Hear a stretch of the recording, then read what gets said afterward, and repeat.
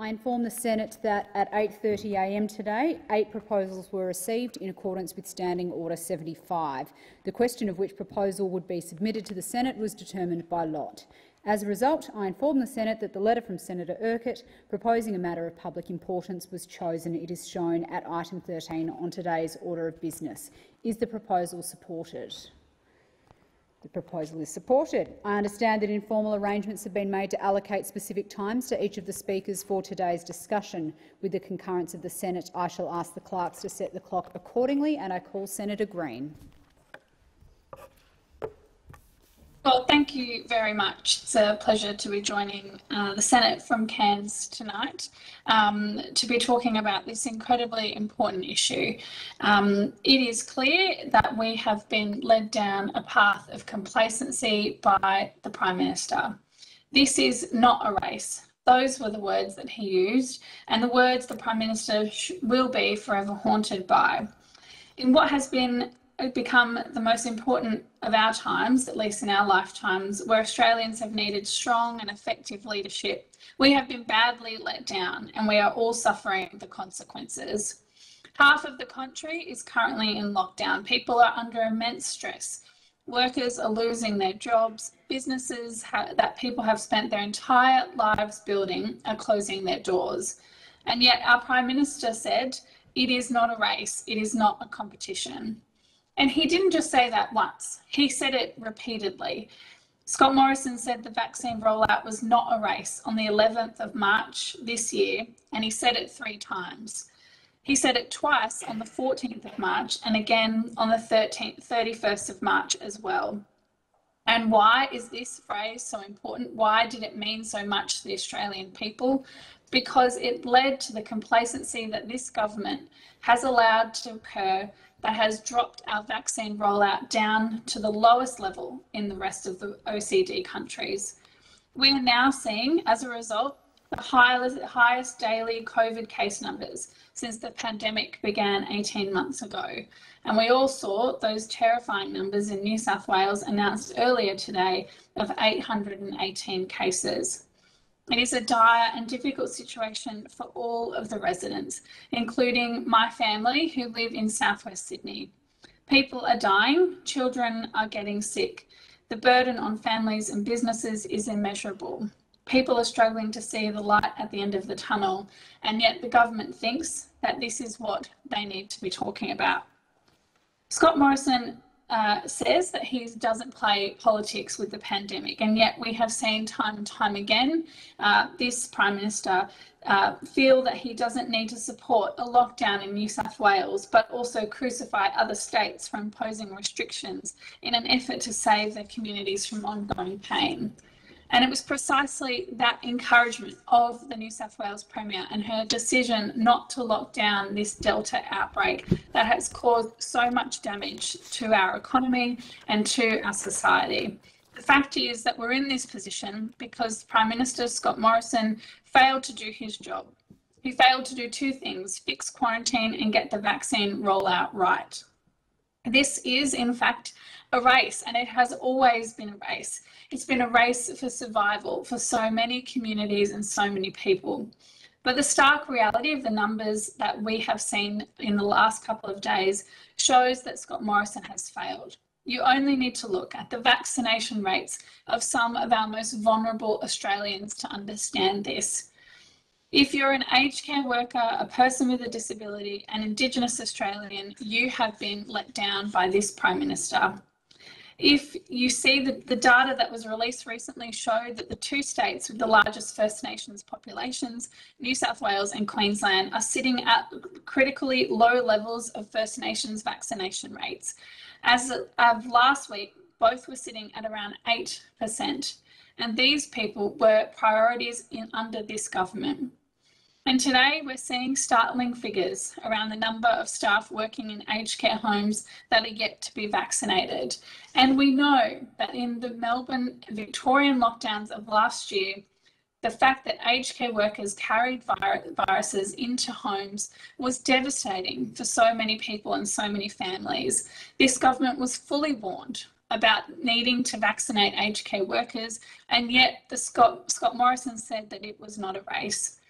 Today, we have reports that in some facilities in my hometown of Cairns, that we've got vaccination rates of aged care workers sitting at less than 10%. Less than 10% after 6 months of the vaccine rollout under Scott Morrison. If you're an NDIS participant, chances are you haven't even had your first dose yet. Just over a quarter of NDIS participants have been fully vaccinated. First doses have only reached 44%. And these people, the NDIS participants that we are talking about today, were in the priority 1A under this government. And yet Scott Morrison said that it was not a race. These are groups that the federal government say are our highest priority and the most vulnerable people that we need to get vaccinated, otherwise we'll never be able to open up again. But Scott Morrison continued to say that this was not a race.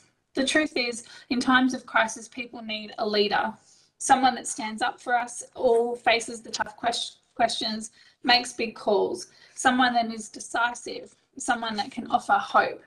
And yet what we got instead with this Prime Minister was, it's not my job, it's a matter for the states, I don't hold a hose.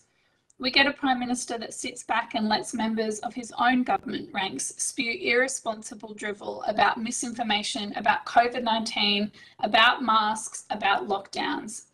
It is no wonder that there is hesitancy in the community when the Prime Minister has failed to stop these people saying that masks don't work, that lockdowns don't work, and that you don't need to get the vaccine.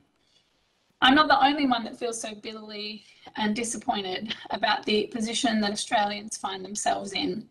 I'm lucky enough to live in one of the best parts of the world in far north Queensland, but our town is hurting badly and it is a devastating sight to see. Cafes, which are normally full of tourists, are near empty.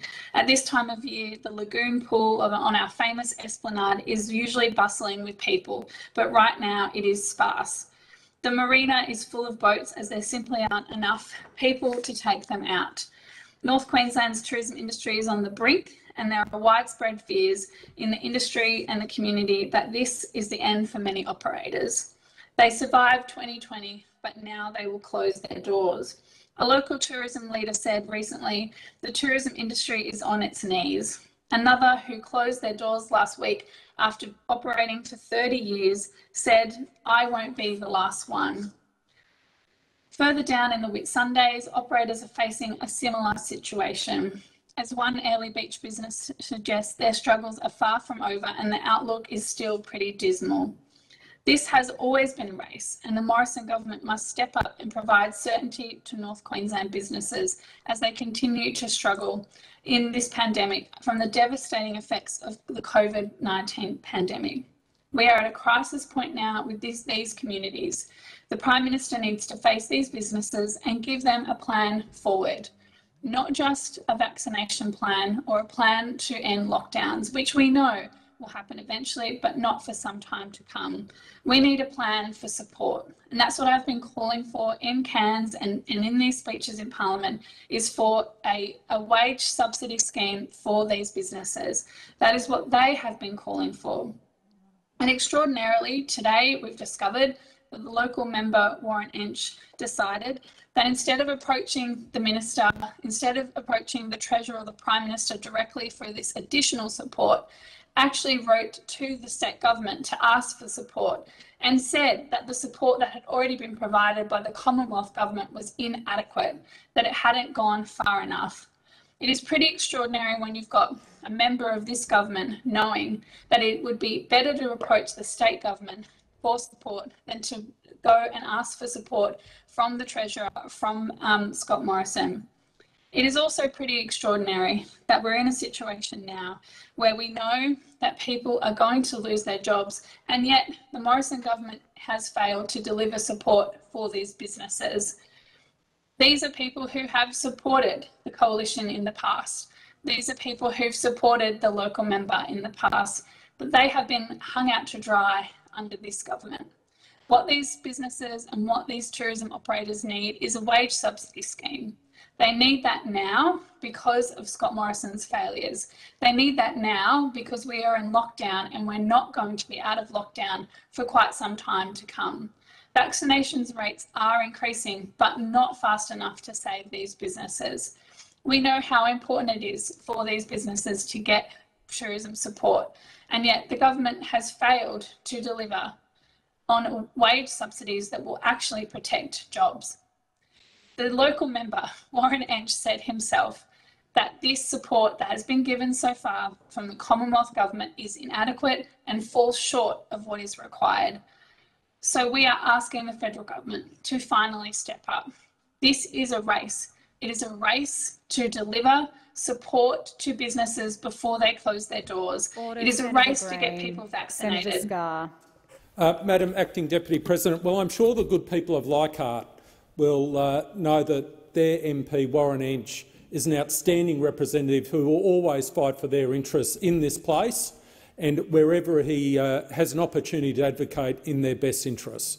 And he's done that for many, many, many years, and I have every single confidence that he'll do it after the next federal election as well. Let's have a look at this matter of public interest. And the first thing I note about it is it's backward-looking. It is backward-looking. It's talking about what happened, what was said in March 2021. We're talking about this the last 2 weeks of sitting, and we're back here today. A matter of public interest that's backward-looking, looking at the past. It's not looking at the present. It's not looking at the future. It's playing a blame game in the past. A blame game in the past. Looking at words that were uttered in March 2021. The Australian people have moved on. The Australian people have moved on. They're looking at today and they want to look towards their future. They want to look towards their future. So if Senator Green is interested in correspondence with the Premier of Queensland, maybe she should pick up the phone and talk to the Premier of Queensland about her comments over the last few days and of Deputy Premier Stephen Miles, which appear to suggest some sort of resiling from the national agreement which was entered into by the National Cabinet. So maybe Senator Green needs to communicate with the Premier of Queensland, just as the MP for Leichhardt, my good friend Warren Entsch, has communicated with the Premier. Because some of the rhetoric coming out of Queensland is disturbing. It's political and disturbing. Let's look at the facts. Let's look at the facts of where we're up to actually at the moment. Where are we today? 1.8 million doses of vaccine delivered in the last 7 days. 1.8 million doses delivered in the last 7 days.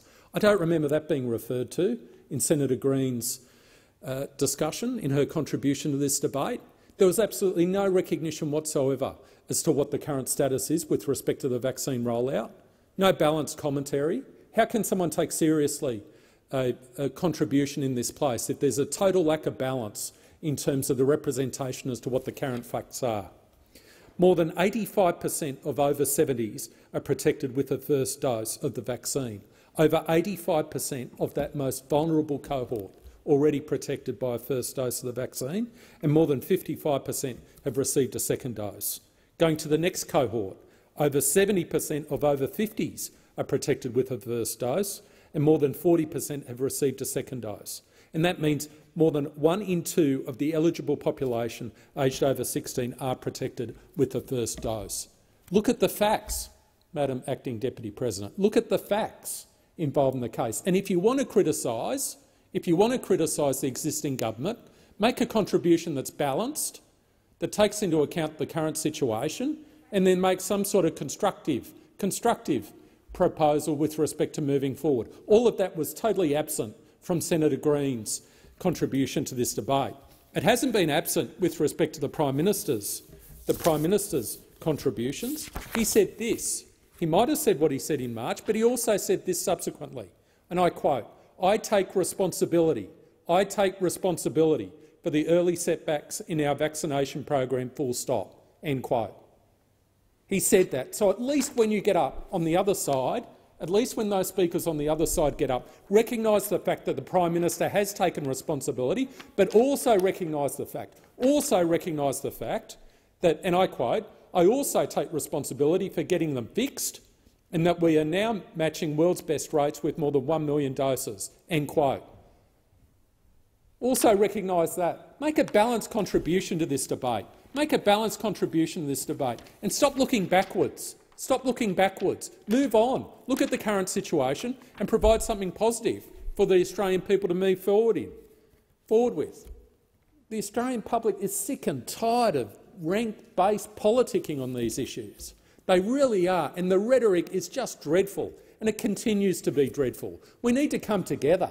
We need to come together as a civic society and deal with these issues. It should be recognised. It should be recognised that up to today's date, Australia has done as well as any country on the face of this earth dealing with this COVID-19 pandemic. We've done as well as anyone, as a country. Just as we're uniting as a country to assist those poor Afghanis in Kabul and provide them assistance. As a country, we've done as well as anyone. Has it been perfect? No.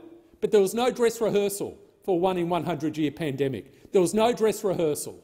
So there will be mistakes. There will be things that need to be adjusted. But at least be balanced in terms of your commentary, because at least when you're balanced, I can have some sort of respect for the positive suggestions that come from the other side. Otherwise, all your contributions are just tainted with that rank politicking. The Prime Minister made some extremely positive comments today with respect to our pathway out of this pandemic. The first point he made was this: we need to live with the virus, not in fear of it. We need to live with the virus, not in fear of it. And that is absolutely crucial. The fact of the matter is that we are not going to eliminate COVID in the foreseeable future. We just won't. And the Australian people, I think, generally understand that. And we have to assist them in terms of coming to grips with the reality of the situation, which is well documented in the national plan on a page. We're currently in phase 1, the current phase: vaccinate, prepare and pilot. The next phase, once we achieve that 70% threshold, is the vaccine transition phase, which, and I quote, and this is the important point, seeks to minimise serious illness, hospitalisation and fatality as a result of COVID-19 with low-level restrictions. It doesn't seek to eliminate it because that's not possible. It's not possible to eliminate it. It seeks to minimise serious illness, hospitalisation and fatality as a result of COVID-19 with low-level restrictions. And then phase C, once we hit the 80% threshold of vaccinations, seek to minimise serious illness, hospitalisations and fatalities as a result of COVID-19 with baseline restrictions. And then phase 4, phase D as it's referred to, manage COVID-19 consistent with public health management of other infectious diseases. We have to all get on the same page, on the one-page national plan. We all have to be on the same page if we're going to defeat the ramifications of this virus and move forward as a united country. We need to be on the same page. And it's there in black and white for all of us to follow and to support with our community. And if there are constructive issues, if there are constructive suggestions from those opposite, absolutely make those constructive suggestions and make them, absolutely make them. But when you do it, at least be fair with respect to assessing the current situation, and be fair with respect to how the Australia as a country, and I include local level government, the states, the federal government, civic society generally, the Australian people, be fair and balanced with respect to where we are today, instead of running our own country down. It's quite deplorable, the rhetoric. We're not going to get out of this crisis with this sort of rhetoric. We are not going to get out of this crisis with this sort of rhetoric. Absolutely not. This has to be a team game. It's got to be a team game, Madam Acting Deputy President. We cannot go indefinitely. We can't go on indefinitely in lockdown. We just can't do it. We don't have the financial resources to do it. We can't bear the mental illness that flows from these lockdowns. We're crushing people's mental health. Small businesses are being destroyed. Senator Green did refer to the impact on tourism in Cairns, and she's absolutely right. It's a devastating impact in Cairns. But we have to unite behind the national plan and move forward. We absolutely have to. There's no alternative. There's absolutely no alternative whatsoever. And as we do that, as we unite behind that national plan, as we do that, we need to do it with mutual respect. We have to do it with mutual respect for the views of all those in the chamber and all those in the community. So many people in this country are struggling on so many levels, and we need to respect and appreciate that everyone has a right to their own views in our democratic society. We need to do it with empathy, appreciating how difficult the current situation is for everyone in this country. And we also need to look forward. We need to look forward in hope rather than backwards in bitterness. That's what people are looking for us to do, to look forward in hope, not backwards in bitterness. Thank you, Senator Scarr. Senator Siewert. Thank you, and I've only got a couple of minutes before adjournment. We move to adjournment. I am looking to the future. I'm looking to the future of this country and the health of our population. And in order to do that, we need to get the plan right. And that plan is not right, because it does not include vaccinating and, importantly, targets for young people in the national plan. The government says we're going to open up at getting to 80%, but 80% is actually only 64% of the entire population. And children and young people under the age of 16 are the ones that are now getting COVID in large numbers. In Victoria alone, 112 children under the age of 10 have COVID. 112 between the age of 10 and 19. Over 200, I think it is today, in New South Wales, children, and yet children are not included in our targets. Children are not included in our targets. So until we include children in our targets, we will not get properly to 80%. Order. Senator Siewert, it being 7:20 p.m, I propose that the Senate now adjourn. Senator Bragg.